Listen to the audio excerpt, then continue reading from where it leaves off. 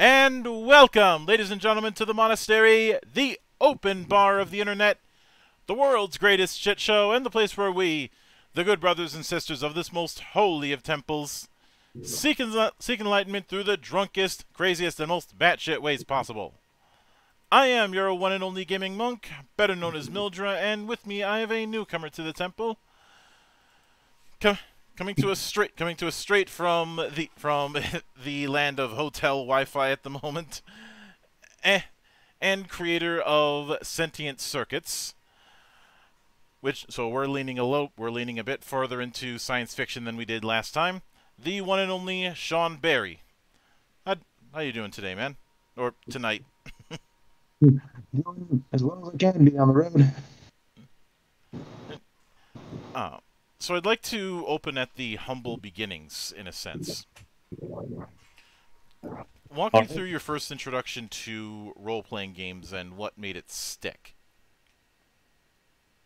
So I grew up with role-playing games. My father had a red box of D&D, advanced D&D way back when, and I discovered it when I was 5 or 6, going through some of the items on the shelf, and that became a way to bond with my father, and of course I've kept that obsession and hobby through high school and college. Good way to make friends, break the ice, because I moved every 2 or 3 years. He was Air Force.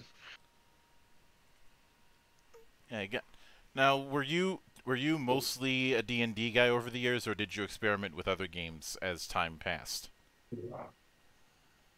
So, D&D and Pathfinder were my main games through high school, and then in college I was exposed to Dark Heresy and that universe of games, and World of Darkness, both old and new. Those being the three kind of systems that I have had first-hand exposure with. Now, what I find kind of interesting is within the names that you mentioned. Obviously, D&D and Pathfinder are fantasy, although what kind of fantasy is debatable. Dark Heresy is science fantasy and all the other stuff involved in the grim darkness of the 41st millennium. And GW, if you're listening, just because I brought your name up doesn't mean you can sue me. Right. And I'm not traveling to the UK just for a damn lawsuit. But and of course, World of Darkness is going with modern horror. That in modern horror and interpersonal politics, but I'm getting ahead of myself. But with all of that, you end up going from a whole lot of fantasy or fantasy adjacent umbrella to a science fiction game that has hard SF leanings, where you are playing as androids. And I'm curious where you got the idea to do that particular style of science fiction and have androids be the protagonists. As a multifaceted individual, I'm also an engineer by trade, if my nerd hat gonna get taller. And I had done some exploratory investigations of like Traveler or the Battletech / Mech Warrior systems, and none of that really filled the hole in my heart.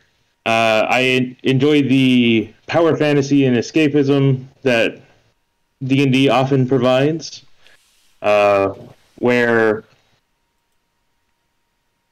Mech Warrior and Traveler, while certainly exceptional people, don't don't make the same sort of groundbreaking, civilization-changing adventures that some of these high fantasy games can get into. Mm-hmm.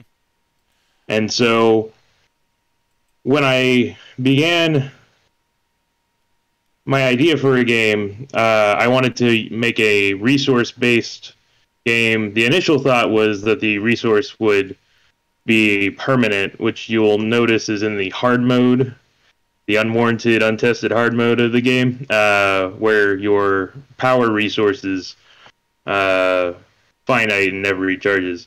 And coupling these two ideas of a power system and heroic figures, I came upon androids.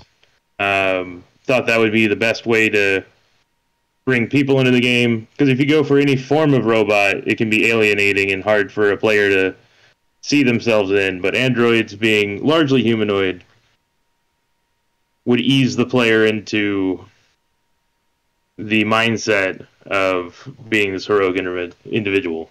Mm-hmm. Now, since you mentioned Dark Heresy, I'm guessing that was the game that gave you the inspiration to do a percentile die setup. Yes. And I in that same vein,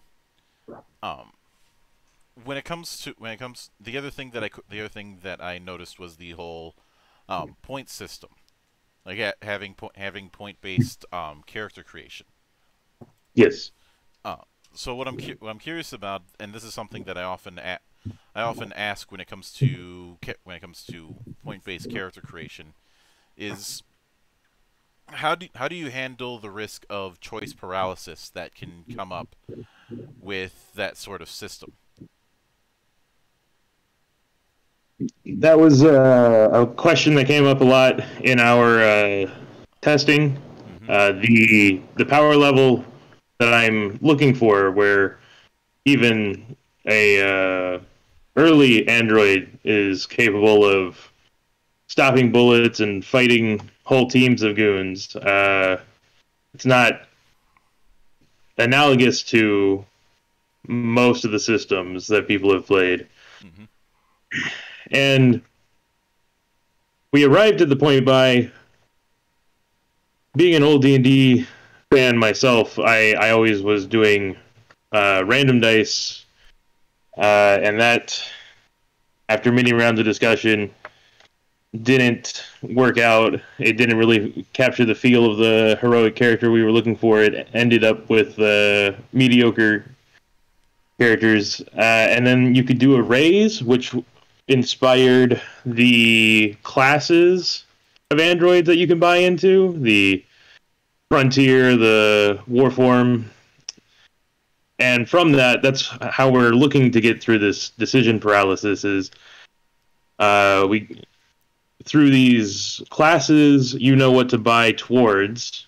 And I have a first player an example in the character build part of the rulebook. So to give a general idea of what your stats could be for an enjoyable experience. Yeah. Now, with that in mind, I think it's important to delve into certain aspects of character, because because a lot of times with games, even brand spanking new ones, just when it comes to the core attributes, they're usually in names that, even if you're coming in new, you'll have some understanding of the importance of those terms. But since we're dealing with androids and not dealing with humans or human equivalents, there's a lot, and the fact that not everybody is an engineer, there's a lot of terminology when it comes to these stats that a lot of people won't have an easy analog for. Right. So I'd like to go into those, starting with, well, output and how it's used in the game. Right. So you can envision output as your battery. It is how you succeed on checks. The other stats make it easier and inform play on what checks you're good at.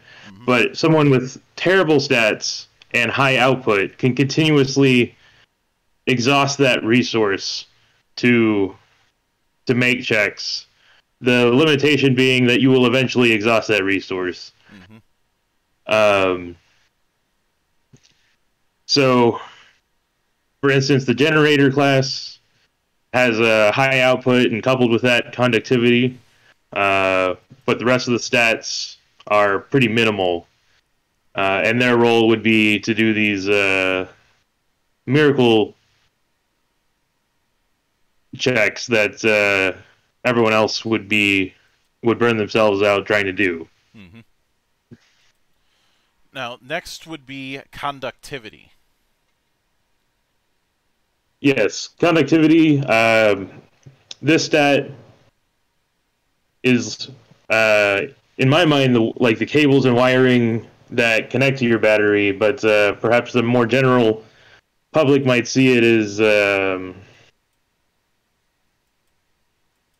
your connection, or maybe in like a magic system, your connection with your magical source. Right? How deep is your connection to your key, or that sort of thing. In the game, you can spend power up to your conductivity, or I should say output. Spend up to your conductivity in a check before suffering negative effects. So if you have low conductivity, you might have a big store of power, or of output, but you won't be able to draw very heavily on it on any given check, needing to space over time this draw from your pool. Now, next would be servo. Yeah, so this is like the strength stat in most other systems. It's how physically powerful your character is before any other modifiers.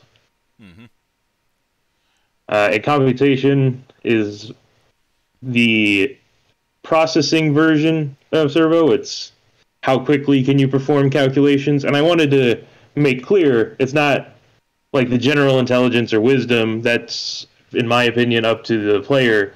But it's an abstraction for how many calculations a second the android would be able to do.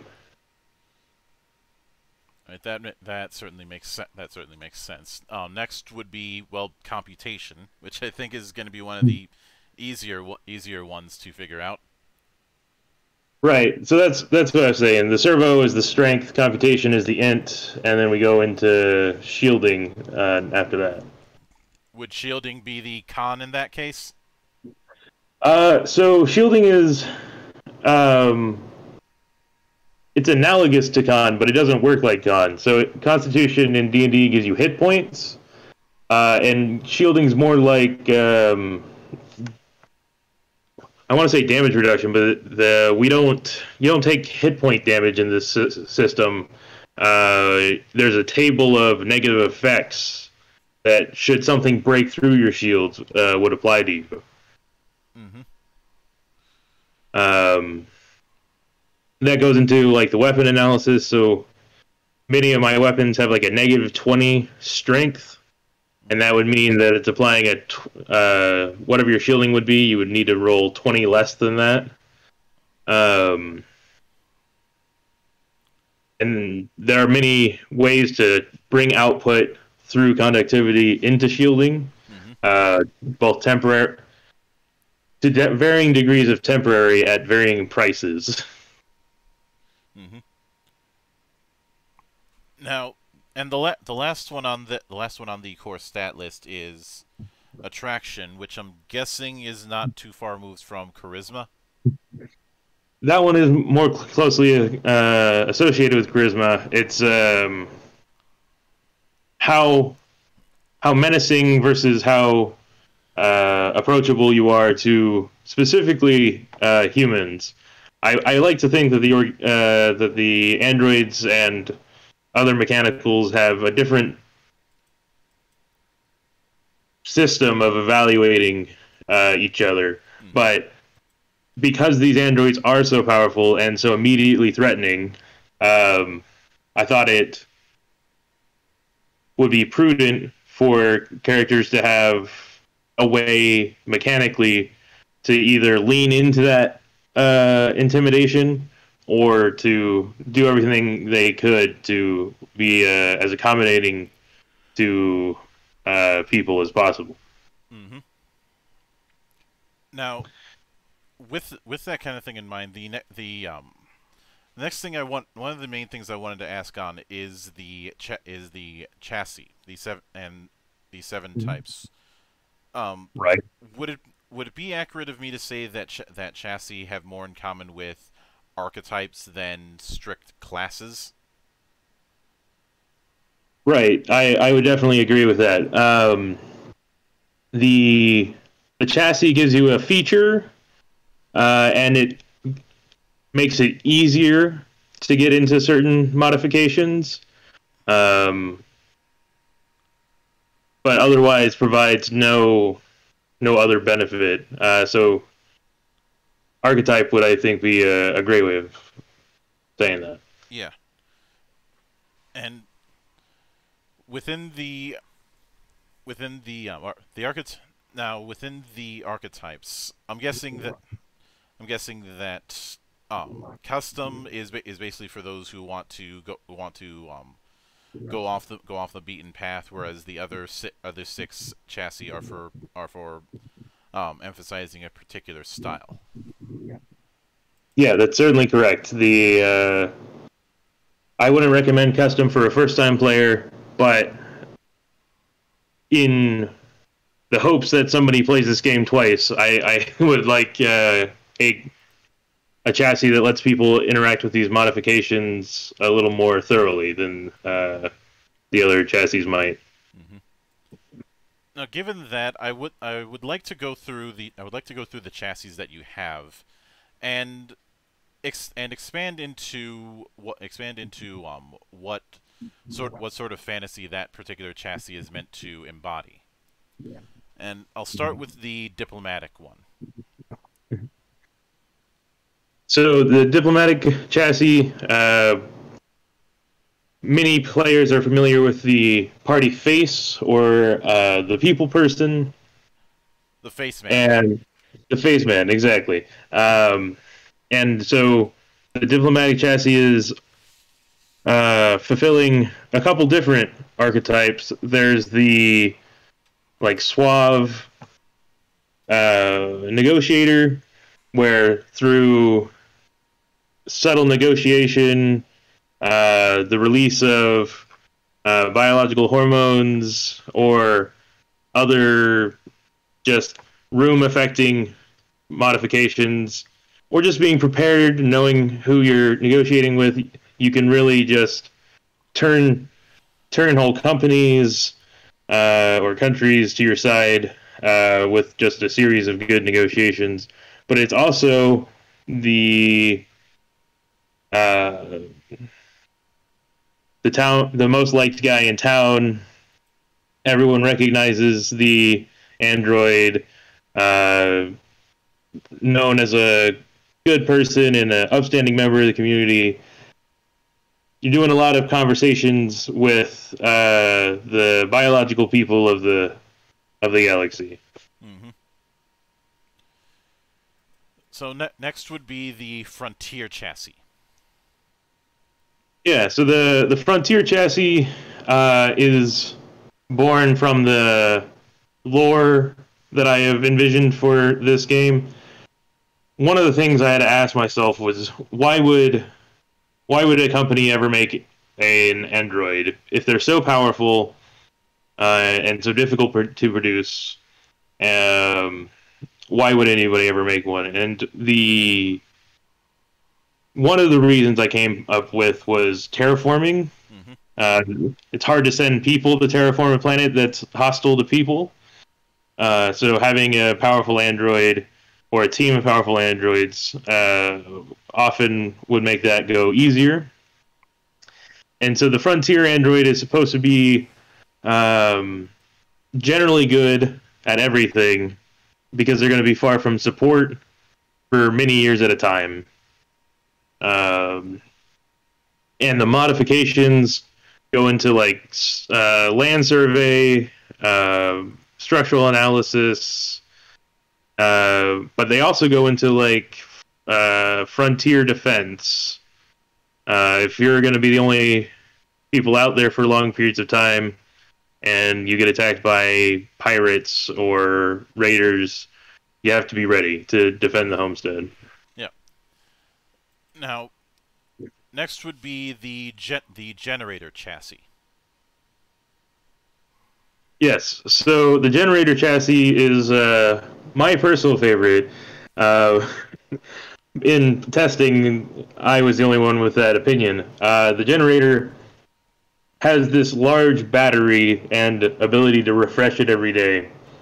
And they're focused in powering large machines, but also crucially powering the other androids in the party. So a support chassis if there ever was one. And I can kind of infer what the hauler chassis would be about, but I'd like you to go into that. Sure, yeah. The hauler chassis is a chassis built to be big, with big muscles, and perform great physical feats. Originally envisioned as like able to mine and haul out all the ore from a coal mine or maybe a gold mine or whatever a company would be commissioning an android for, and their modifications get into bigger hydraulics, bigger wheels, all sorts of tunneling equipment. It's a very industrial robot. And next would be the technician, which I'm guessing would be the closest thing to a skill monkey in this, even though you're not really using a skill system. Yes. So the technician with the high computation and easy access to modifications that improve the extended actions. The extended actions are where you will find hacking, but also repair and any of this detail work. That'd all be encompassed by the technician class. And lastly, the war chassis, which again is self-explanatory. Yes, but notable features of the war chassis: you have a max extraction. Everybody knows what a war chassis is. What a war chassis does. If a war chassis is in town, it's bad news for the town, and so I have that attraction capped out. And they push into the servo, but not as heavily as the hauler, and they have the easiest access to extremely large guns.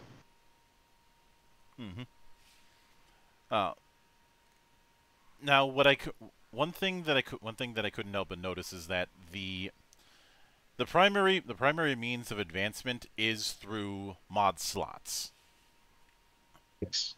And if I'm not mistaken, the setup that you have with mod slots is that while there are some that are universal and that there are some that are freeform. I.e., anyone can pick it. Right. But when it comes, oh, go ahead. No, go ahead.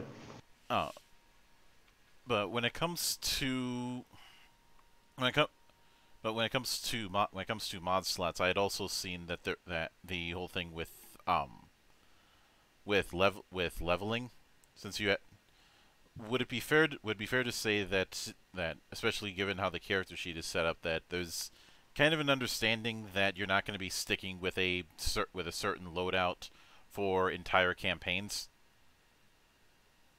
Yeah, so I'm hoping that everyone uh, grows with the character because there's not an experience track. It's all like event or module based. You'll Mm-hmm. complete an arc, gain a level, gain some mod slots, spend the money you make from that job to buy those mods.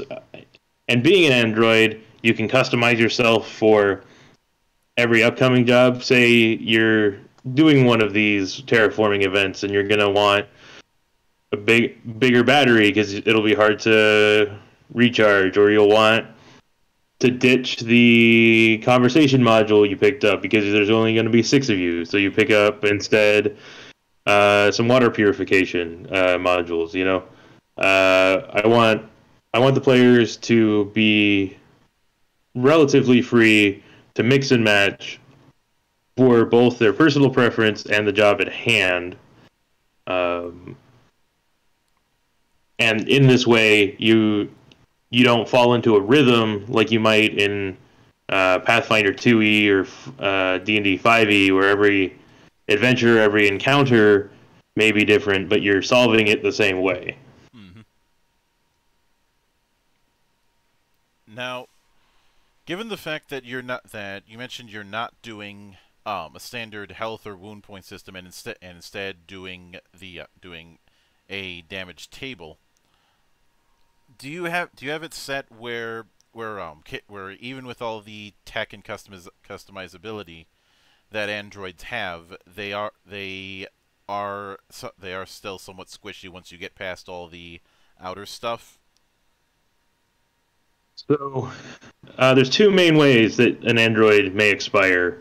The one that I found in testing to be more common, and thus had a lot of the attention to it, was the burnout table, where players get a little overeager, they spend too much power, and they blow themselves up. Mm-hmm. And so a lot of care was put into making sure that you would either need to be truly desperate or making obviously incorrect decisions to blow yourself up. But the level of danger is still there if you want to do something heroic that you might not be suited for, like stopping a tactical nuke with your shields, right? That might be good and fun for the town that you save them for, but that's almost certainly going to exhaust you. Whereas with the core breach table, if you're caught off guard and your shields are down, Mm-hmm. that could be bad business.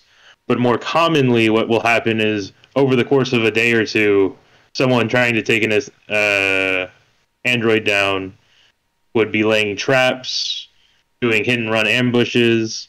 The androids might not even understand that they're under attack yet at the very beginning of an encounter, Mm-hmm. just because of the stretched nature that attrition that has to occur, to the point where you find that you actually can't power your shields, after 2 days of fighting, and that's the moment that they've made a mistake, or they realize they've made a mistake. Mm-hmm. Now, with that kind of thing in mind, um, given how output is essentially could be considered the extra effort battery in some Right. cases. Sorry, carbonation. Did you have any instances in playtesting where people were a bit defensive regarding output use, or was it getting used fairly frequently in tests? Yeah. So that was the split between the hard mode and the standard mode. So in the standard mode, you regenerate every 24 hours some multiplier of your conductivity, so the giving conductivity a secondary purpose. and it's fairly generous, so people felt free to use this up. And being the game master, I was able to work with this to either rev up or rev down the severity of encounters based on kind of how burnt out they were. So I think it's a good running guide for.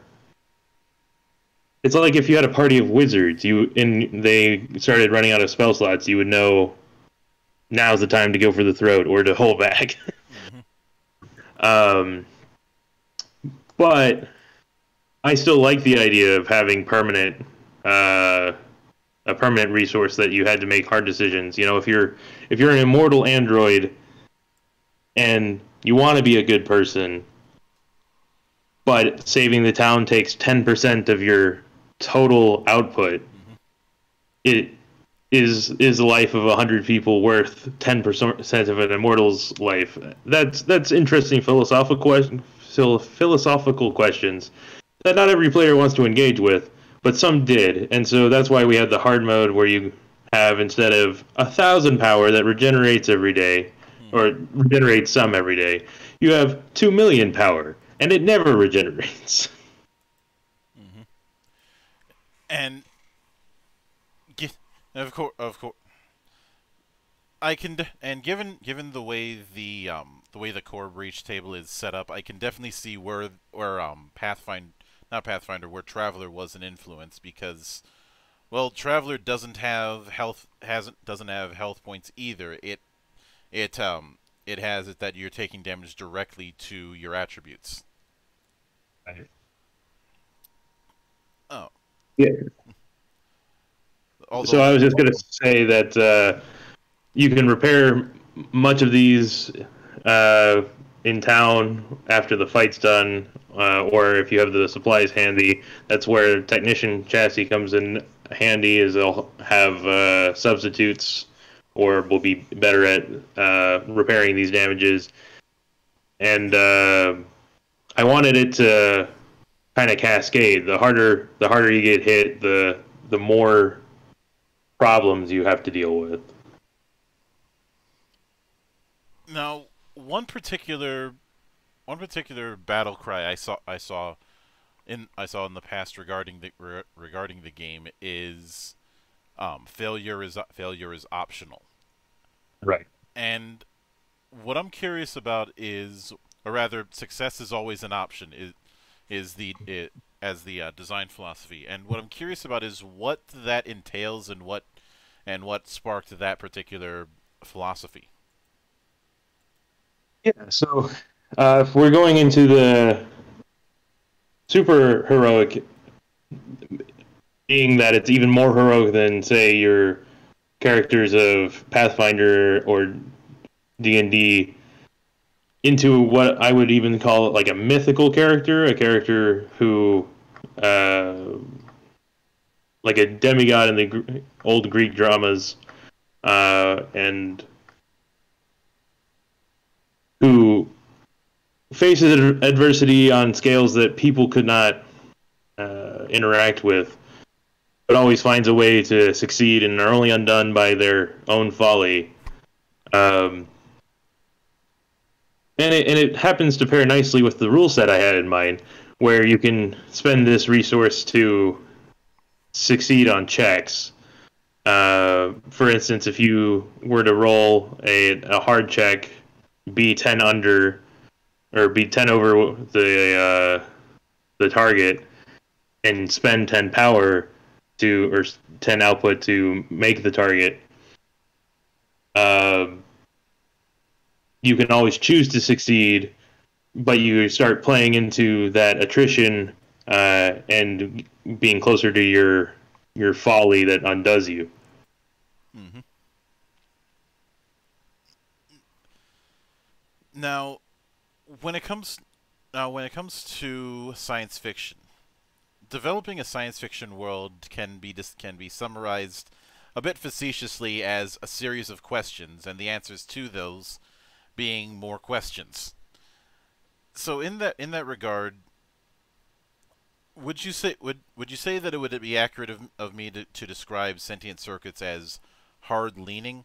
Not necessarily hard SF, but definitely leaning a little bit towards that. Yes. So the question is, how would society react to a power source of this density? Conceptually, I was thinking, what if you had a fusion plant analogous to a modern fission plant, but in the size and weight of like a couple D cells, right? That level of energy harnessing would revolutionize the world. So that was the first question. How would people try to harness that power? How would people react to that power? The next question was such a power source would be unstable.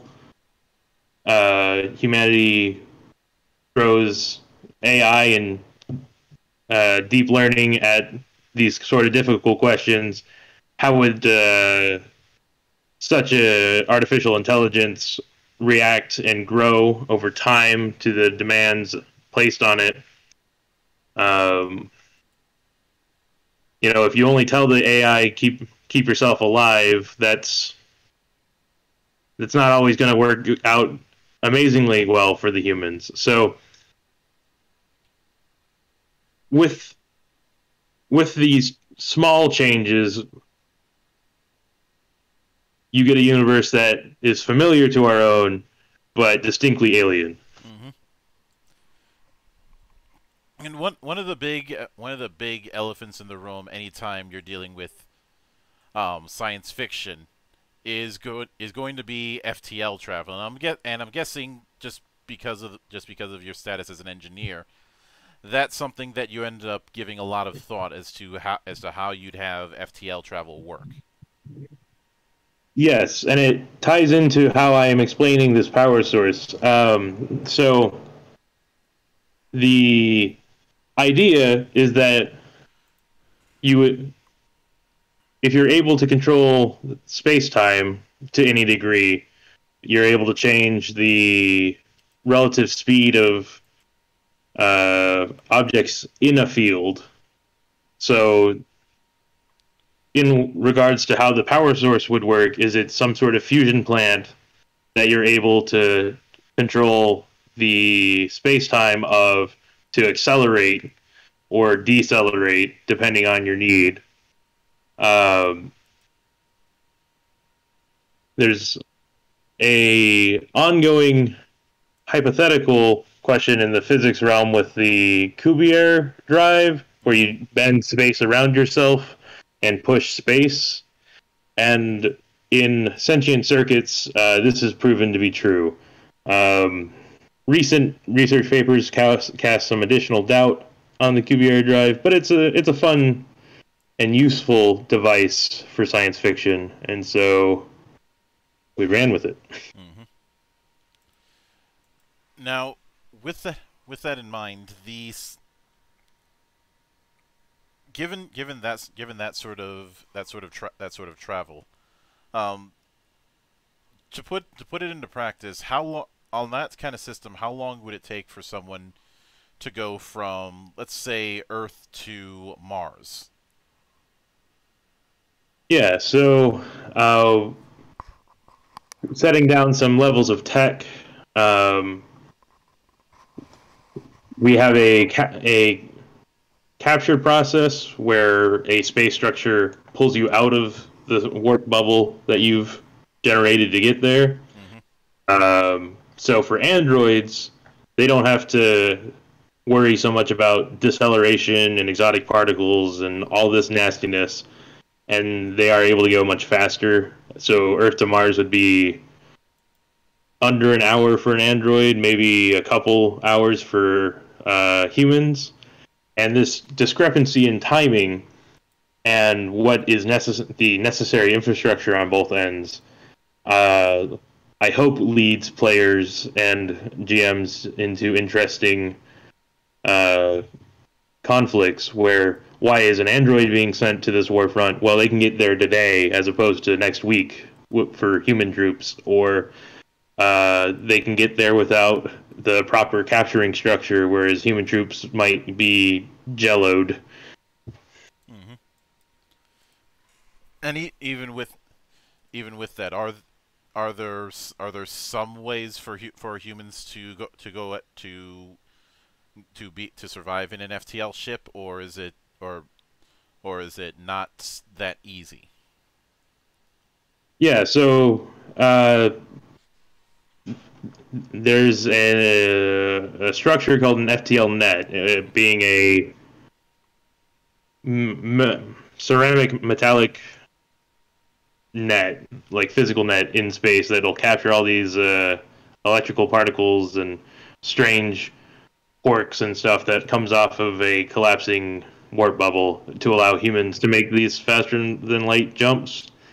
The reason why it's slower being that you have to be able to capture all of these, and the hypothetical rate of these particles coming off is proportional to the speed you're going. So they can go faster. In this universe, people can go faster than light. Androids just go faster than that. Mm-hmm.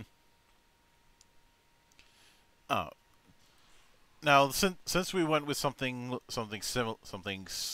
small when it comes to just going from Earth to Mars, let's go all the way out to the former planet. How long in that system? How long would it take to go from Earth to Pluto?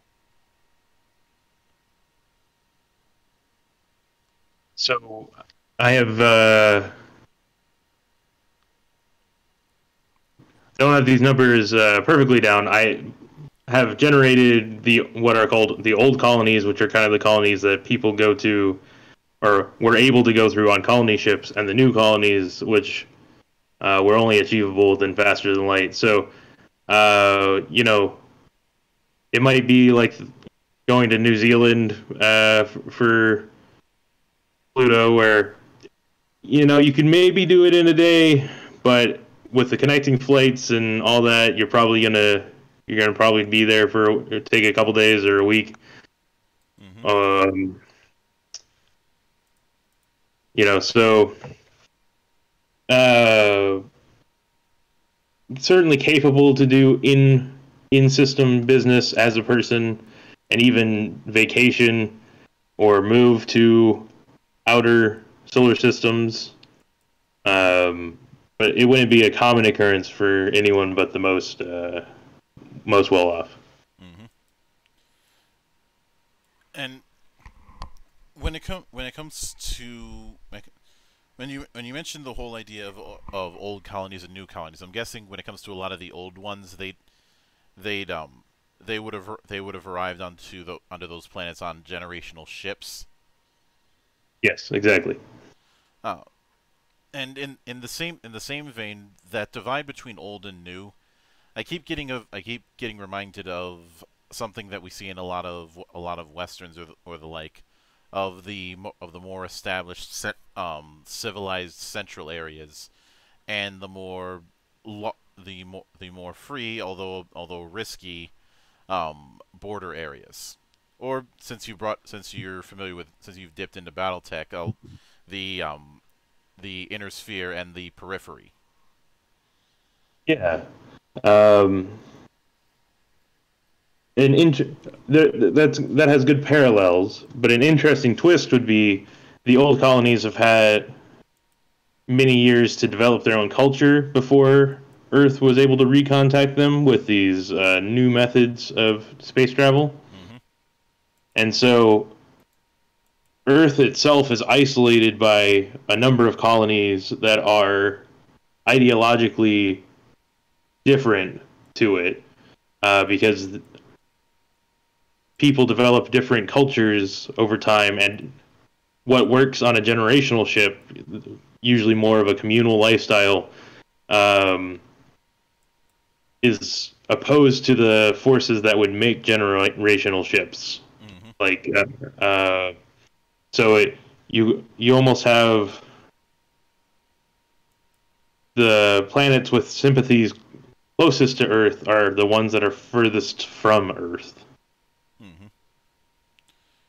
Do they have like a romanticized view of Earth? The old colonies will have as many different cultures as the game master would like. I have some suggestions built into the core book, but given that the Kickstarter didn't work out the way I wanted it to, I have left much of the world building to be in the hands of whomever starts a game. Just with enough key concepts and hooks to get a feel for the system. All right, that certainly makes sense. Now,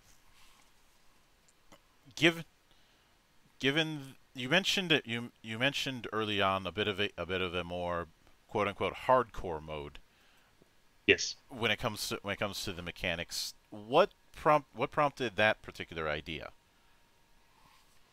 Yeah. So early on in playtesting, hard mode was always the first mode in my design. Is having the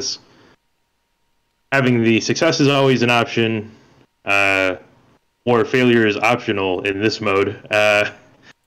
Um, Having the concept of a resource that you can always tap into that's very powerful, but you might choose not to. And then combining that with immortality that being mechanical provides. Mm-hmm. It it really tapped into several play spaces I wanted to interact with that I hadn't seen in other RPGs. Of oftentimes in RPGs, things happen to a player. I wanted a player to happen to places, and this hard mode gives you the option to be its savior or to let a place wither. Mm-hmm. And it brings up these questions of how invested is your character? How far? What would you sacrifice to complete the storyline? Mm-hmm. But not everyone wants that on their day off to delve into these more morality questions, these philosophical questions and not every GM wants players who just decide to save the village. It makes it very difficult to anticipate where the party's going to go if they're like, I don't know, I only have 50,000 output left. If I save this town, could be the end of my life.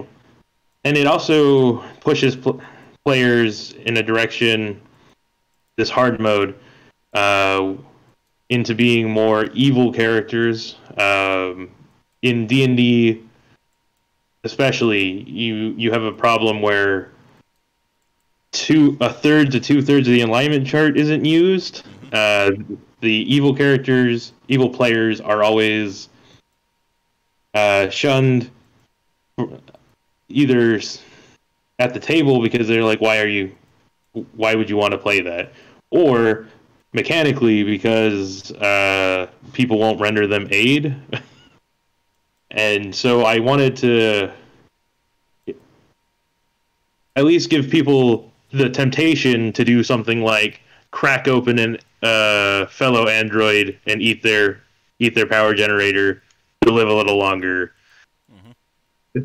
Because once you go through 10 sessions, 12 sessions of hard mode, you're going to really be like, man, I can't, how many more sessions can I really partake in, I'll be on fumes if I decide to do anything big. And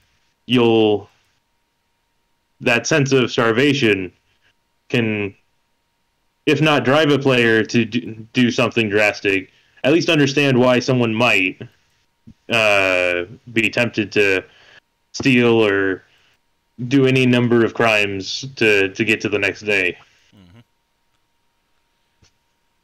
And with that in mind, I know that the original Kickstarter didn't work out the way you had planned, but um, what have you been planning for down the road when it comes to the concept of sentient circuits?